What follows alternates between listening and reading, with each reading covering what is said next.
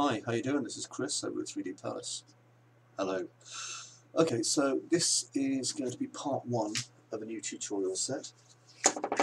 Just going to give you a quick rundown of what I'm going to be doing, and that way if you're like one of the new millennial Facebook generation and you think it's too hard, you can just skip it and go and do something else. The way this is set up is different to all the old VTS that we used to do, video tutorial sets. In this one, what we're going to be doing is each part is going to have a video.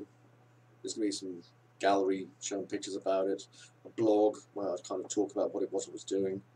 I'll release an executable so that you can actually have a crack on playing it.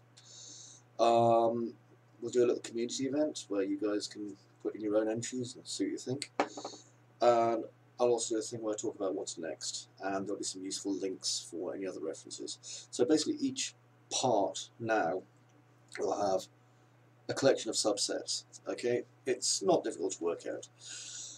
The one thing I'll say is that tutorials have evolved and changed in so many ways over the years because people who watch them have evolved and changed. Okay, so I can't just offer a list of tutorials and go, here's 1, 2, 3, 4, 5, you now know how to do something, because people don't have the concentration for that.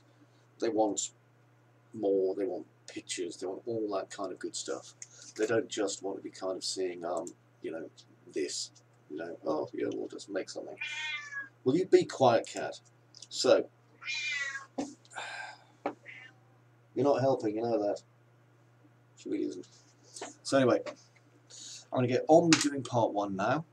For your information, part one, I'm going to be making the basic corridors and rooms that we need. It's just an outline, okay? Very, very simple.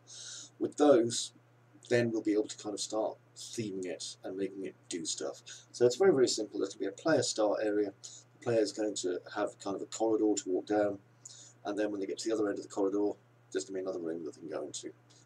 And that's it. Okay? So, I look forward to seeing any comments or pictures or screenshots or whatever you come up with, and I will see you in part 2 as well.